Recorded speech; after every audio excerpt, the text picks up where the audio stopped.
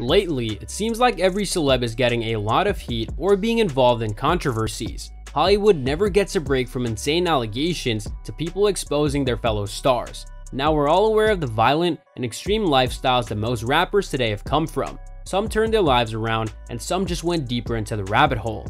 One of these rappers was King Von, who was at the height of his career and had a promising future, but unfortunately, he died in a shooting attack back in 2020. This shocked the rap world because so far, the fans have only heard about the violence and gang rivalries in the rap song lyrics. Thus, when something like this happens to someone you know, it can shock you to the core and show you that the rap world is not just talk. From Tupac Shakur to Biggie, all of these stars in the rap world have lost their lives either due to their involvement with a gang or associating with the wrong people. But the thing that most people forget to understand is that most rappers have been living a life full of street crime and aggression during their childhood development years. It's hard to unlearn all of the unhealthy and destructive things that you have seen for your entire life. Many times, when a rapper or an artist has tried to cut off ties from all drug or violence-related communities, they have received a lot of backlash. This is because gang members value loyalty more than anything else and are willing to take someone's life over it. They do not want you to prosper and cut ties and lead a healthy and completely legal life. So congratulations to everyone who made it out fine and healthy, but some people do not get the chance to start a new and better chapter of their lives. Before King Von's death in 2020, he talked about gang violence in an interview and talked about how people are losing lives, and it is devastating because everyone has a family to go back to. Hello everyone and welcome to our channel. Today, we have a video for you with all of the latest updates. King Von, whose real name was Davon Bennett, talked about his early life and his childhood memories. He commented on the current violence crisis and all of the aggression going on in his hometown, Chicago.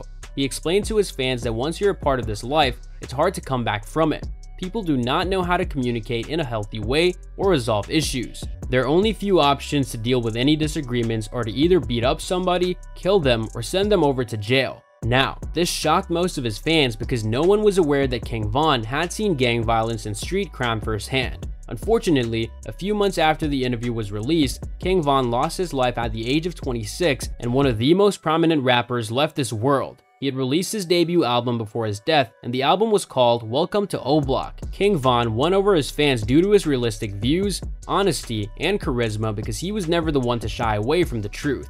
His close friends made sure that Von stayed in the hearts of his fans by releasing his posthumous album called What It Means to Be King. The album highlights the most vulnerable moments of the star and his core beliefs. If King Von's death was not shocking enough for you, the Chicago Police Department exposed a new side of the rapper.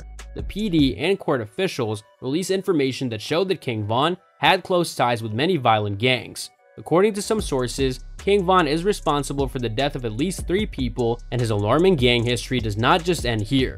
There is a thorough investigation currently going on about King Von and his allies, and some police officials are saying that he might be responsible for even more deaths. This all became known when an official police case report from the Chicago department got leaked and went viral over the internet. The officials have yet to release a statement that tells the fans and the rap world what's going on, but it looks like King Von fell down the same violent road as his fellow stars. However, we have gathered some insider information for you that claims that King Von was responsible for shooting a teenage model back in 2012.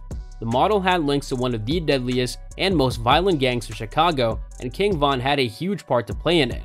So, what about the rest of the murders that are being linked to Von? The other 2 murders occurred back in 2014, and now further investigation is on the way to prove Von's involvement behind all of this. King Von was also a member of the famous Chicago gang that had many rivalries, and one of them involved K.I. These two had a long history of gang involvement and were even verbally attacking each other on social media platforms. People were waiting on these two to end the rivalry and settle everything, but K.I. died back in 2014, and many people saw King Von as a suspect.